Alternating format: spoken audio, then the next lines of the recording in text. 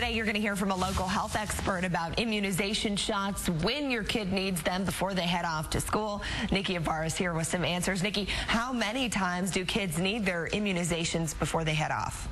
Well, Heather, basically it's about 3 times. When your child enters kindergarten, when they go into 6th grade, and when they go into 9th grade. But if your kid is past those grades or within those grades, they still have to be able to show proof that they are up to date with their immunization shots. So we want to know, what is the point of having these shots? Well, we spoke to Dr. Rebecca Webb of Loveless Westside Hospital. She said those shots, of course, protect your kids from infectious diseases. Now, remember, they've been with you at home all summer, so as they head back to school, they are more exposed to germs. Dr. Webb says these shots keep them healthy for the most part.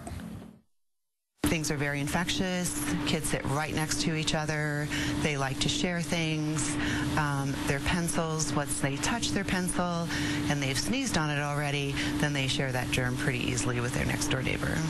Now, these immunization shots, which are a series of shots, are based on national standards. Also, if your kid is about to enter middle school, they might also be required to show proof that they got a shot for the whooping cough. Now, Dr. Webb recommends for your child to have also a physical every summer before school. And coming up in our next half hour, we'll hear how you can protect your kids and make sure that they're healthy throughout the entire school year. Reporting live in the newsroom, Nikki Ibarra, KOB Eyewitness News 4.